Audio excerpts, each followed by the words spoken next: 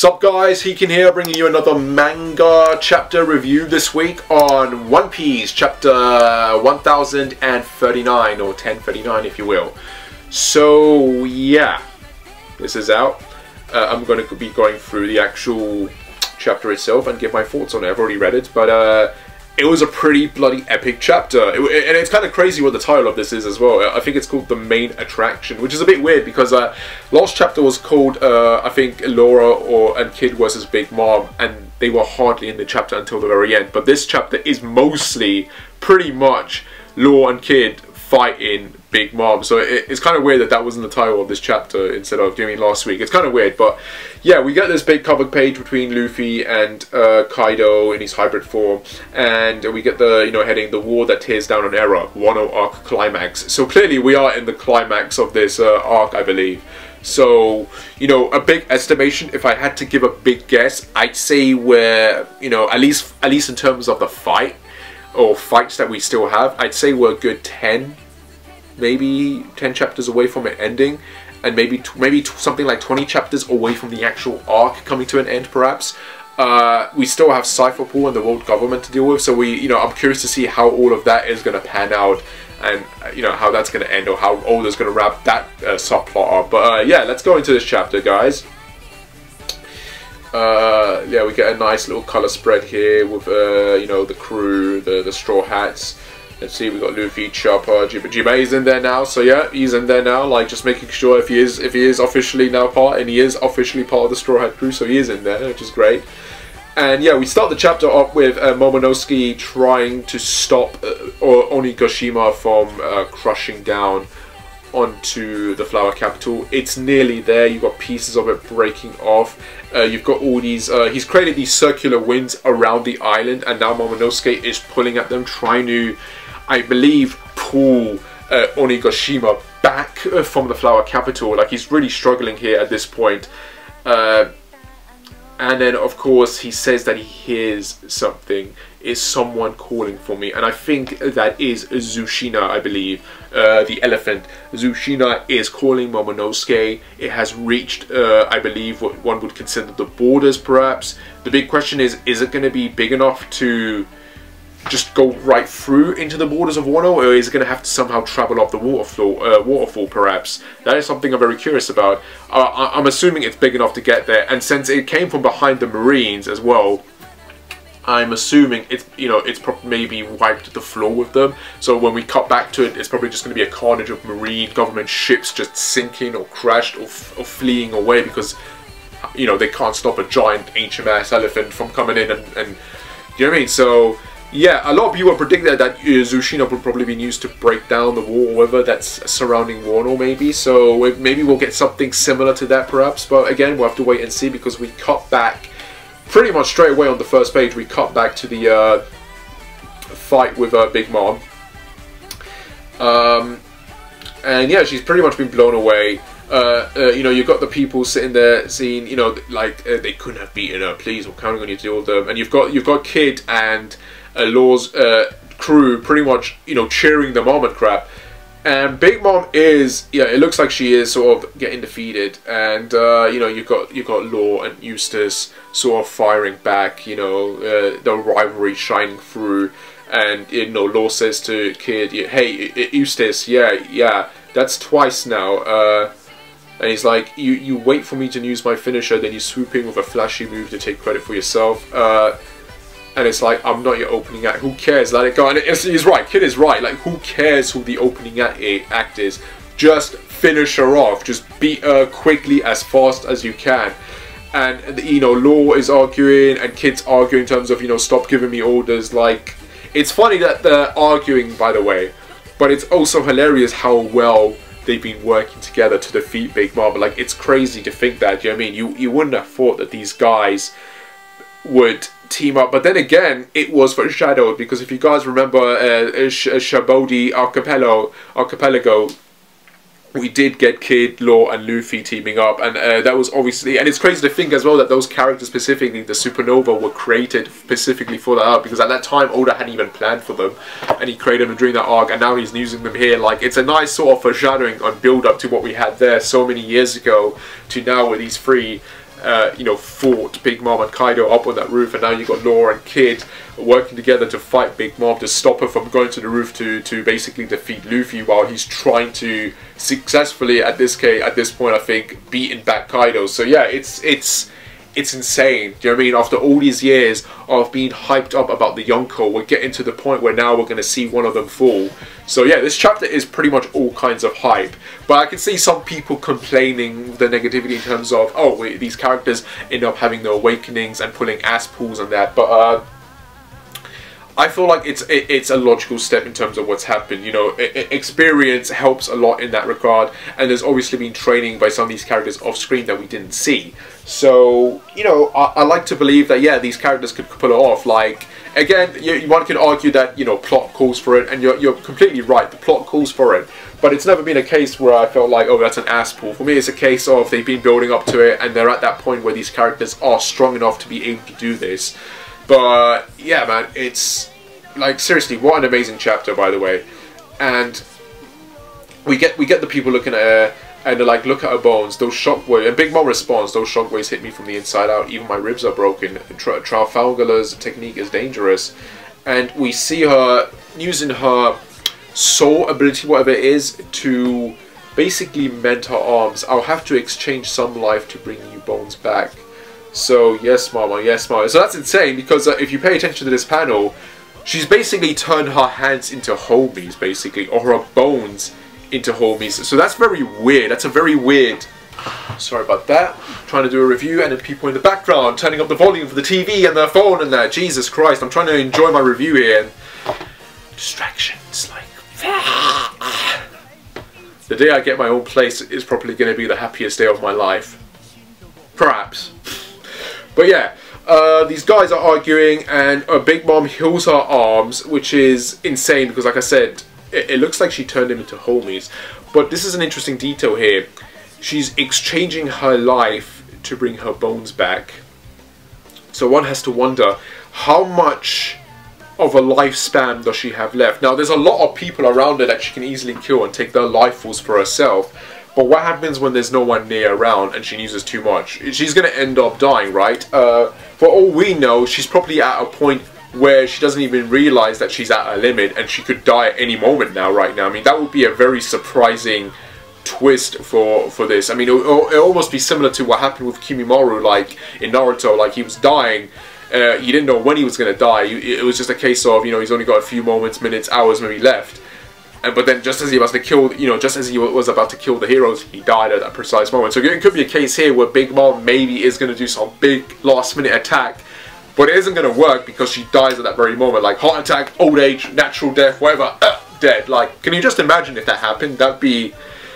And I could see Oda doing it in the most funniest way as well. Like, and for someone like her, I could see it being very funny. Like, but we'll get to it when we get to it. Like, because a few things happen in this chapter that are pretty mind-blowing to see. So Law says, in all seriousness, I need to tell you something. I'll be out of strength after this round. My next attack will be my... This one is sort of repetitive, because you keep having these characters saying, this is my last attack, this is my last attack. Well, hopefully this will be your last attack, and it most likely seems to be the case, because what Law does here is pretty insane. And yeah, you got Big Mom going in for this big, powerful attack using Napoleon and Prometheus, you know, Master Saber, if you will, and getting Hera ready as well. And she cuts through the ball that Kid made, you know, the mechanical ball. Cuts through it, and you know, stop dreaming. I've sent hundreds like you to a watery grave. And you've got Kid jumping off the ball, going for attack. We've ruled for decades now, since the time you two were still drinking your mother's milk. You know, she's going in for the burns here. And you've got Eustace going for this attack called a sign. And I have no idea what happens here, because he goes for this attack on her. And then I don't know what's happening. I think he pushes her backwards, maybe. I think he pushes her backwards into the metal part of a tower or something. I don't know what's going on here. And he tries to ram the mechanical ball right into her to basically stab her through. And Big Mom is stuck. Like, she gets pinned into, or pushed into the wall. I think he's used his magnetism to push Big Mom into the wall, and he's bringing the ball in to basically gouge her. And Big Mom, at the last second, uses all of her strength to basically tear this wall off, twist it around, and use it as a shield to protect her back as the ball hits it. So that's an amazing feat by itself. Do you know what I mean? Like,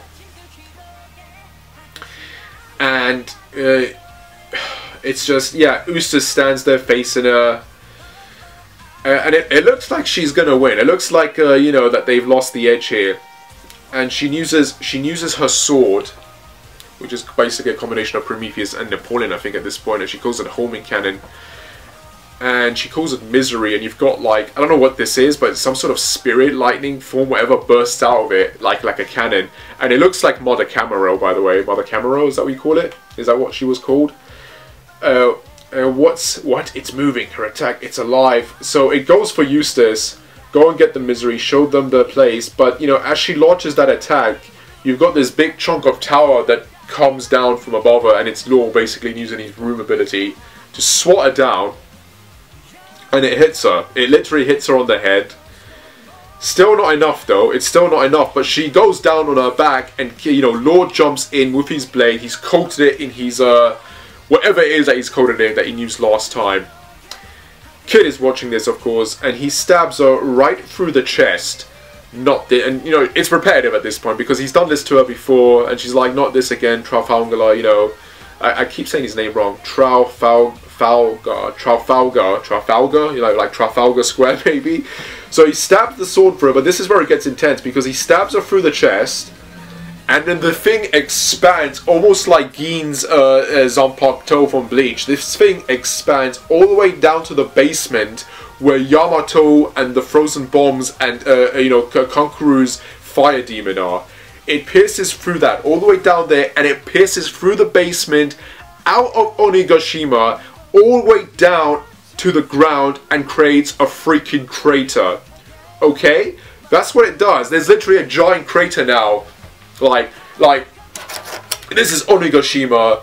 This is the freaking blade coming out from Onigashima all the way down, and it almost looks like it's a freaking anchor. Like it's going to be stuck there. Like, and yeah, it's insane. But you know, the fact that this is an obvious plot point now at this point, because the fact that it's gone through the basement where Yamato is and the bombs pretty much means at this point that next chapter we're most likely going to get Yamato throwing these bombs down the hall, down into the crater. You know.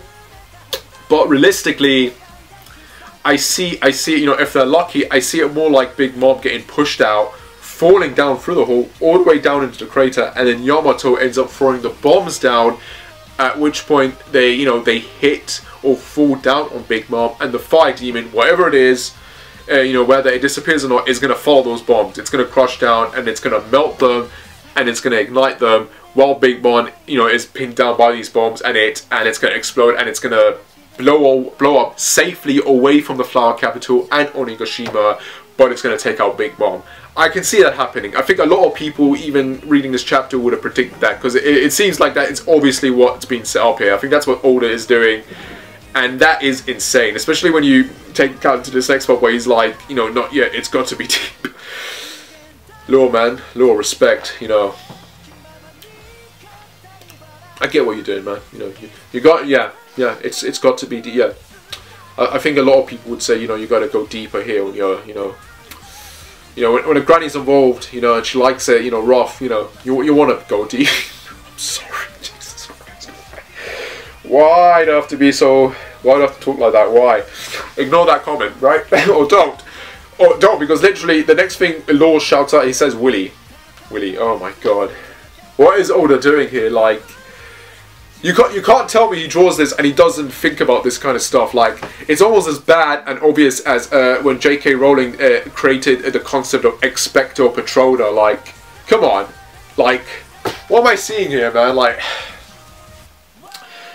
so he says puncture, and Big Mom's very confused, like, what? No, don't. And whatever it does, it seems to puncture in through her and literally hurt the crap out of her, because next minute she's coughing, there's blood coming out, there's literally a freaking hole in her back now, giant crater below her, giant hole below her, giant hole in the basement, giant crater down below. you know, in Wano.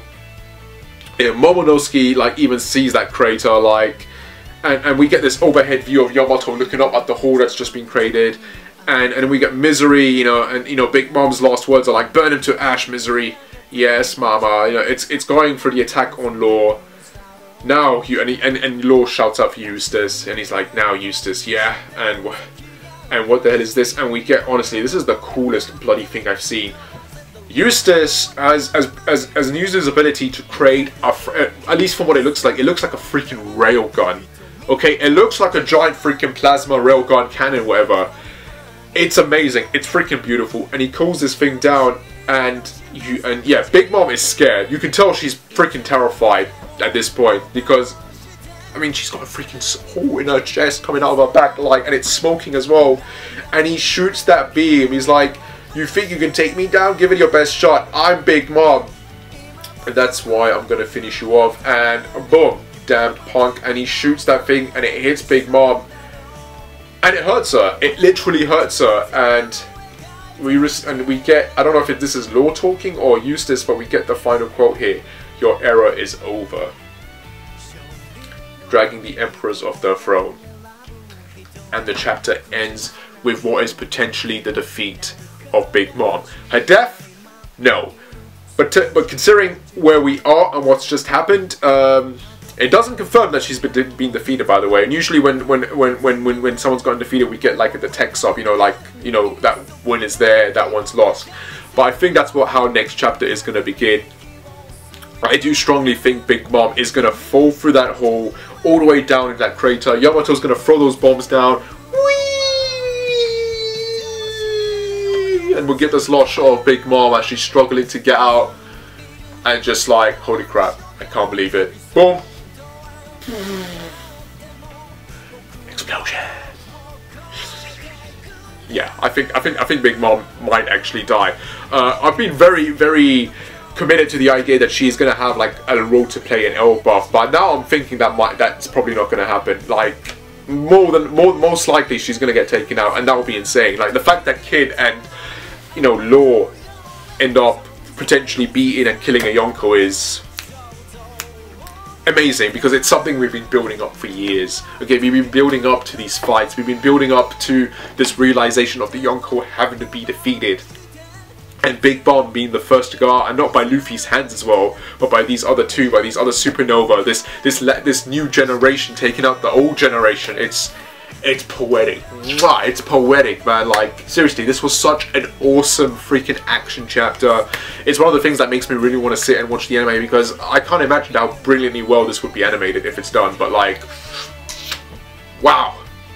And it doesn't look like we have a break next week, so we're continuing on, guys. We're continuing on, and we're getting to chapter 1040 next week, it looks like. But yeah, bloody brilliant chapter. I loved the stuff that the characters did, and yeah, I just can't wait to see if our theories are going to be correct about what's going to happen with Big Mom. The bombs are 100% going to be thrown down by Yamato down the hall, but is Big Mom going to follow, and is she going to, you know, are the bombs going to go down first, or is she going to go down first? Or interesting to see. But yeah, guys, we're getting there. We're getting towards that end now of these fights. It's been an amazing journey so far, really.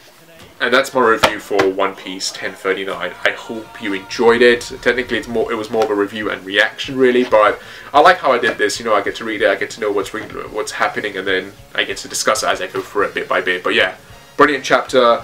Thanks to Oda, thank you very much. And yeah, can't wait for next week. Remember, guys, to like and subscribe. As always, please do. Helps. And yeah, I'm gonna go and drink something hot now because my throat is killing me. Take care, guys.